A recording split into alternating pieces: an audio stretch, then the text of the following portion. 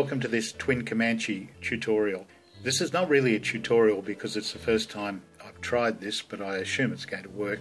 I'm going to vacuum form the side panel windows for the twin Comanche. I've done this before with other items. What I want is something that sort of pops up a bit. I didn't want just flat plastic running along the sides of the aircraft.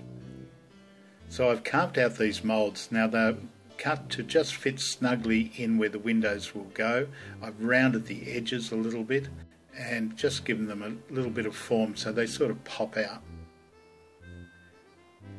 Then we're going to put the mould onto our vacuum former. Now this is just one I built at home. It takes A4 size plastic, pegboard underneath, just an old vacuum plugged in. Seems to work all right for these smaller jobs anyway. So I put the sheet of plastic. Now I use A4 plastic that you can buy in any stationery shop. This is usually used on binders and so on. It's fine for the sort of things I want to do. So the plastic is secured into this aluminium bracket. I need it to hold tight so that it doesn't shrink the whole plastic.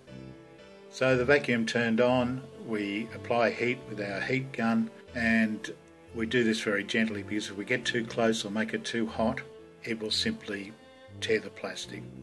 Once this is done, I remove the plastic from the frame and cut out the window panel.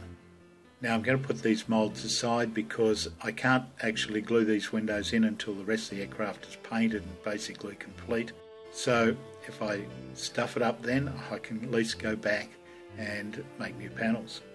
If you'd like to see the end results when they happen, just subscribe to this channel and I'll be bringing out more tutorials as we go along.